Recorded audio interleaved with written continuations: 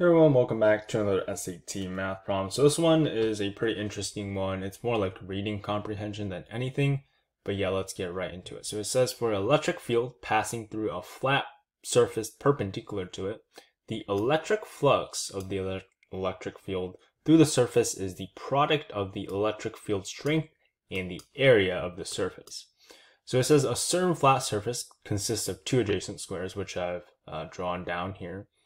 It says in meters of the larger square is 3 times the side length in meters of the smaller square. So we have represented this by x for the smaller square and then just 3x for the side lengths of the larger square.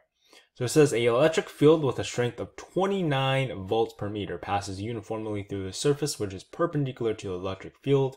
If the total electric flux of the electric field through the surface is 4,640 volts times meters, what is the electric flux in volts times meters of the electric field through just the larger square? Right, so that's a lot of information there, but essentially it boils down to electric field times area equals the flux, all right? And you can see that they've given us the electric field strength, which they say is 29 volts per meter.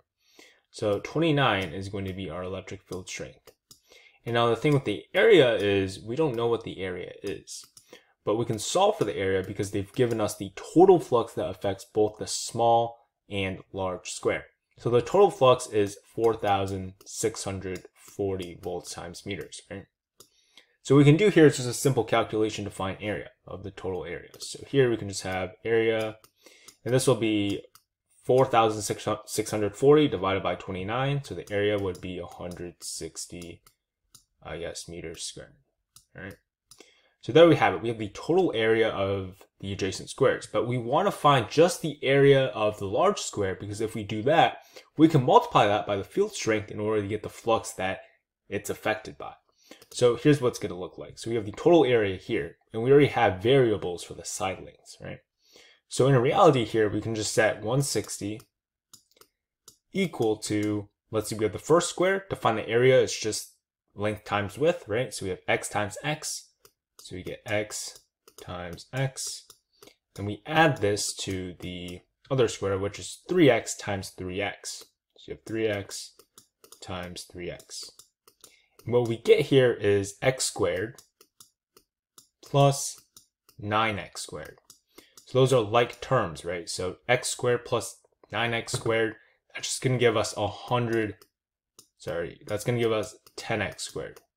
So now we have 10x squared equals 160, right? So we can divide both sides by 10. We get 16 equals x squared. And then we can just take the square root of 16 equals x squared, square root of x squared. And we're going to take the principal square root, so that's just going to be positive 4 equals x.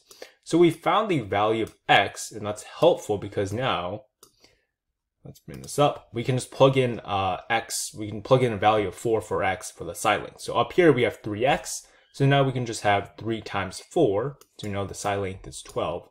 So 12 times 12. So we're finding the area of the larger square. So the total area there is 144 meters squared.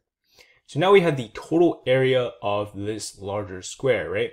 And so now that we have the area, we know that because of this relationship up here, it told us that the total electric flux is going to be the product of the field strength, which we already know is a constant 29 because that's volts per meter, right?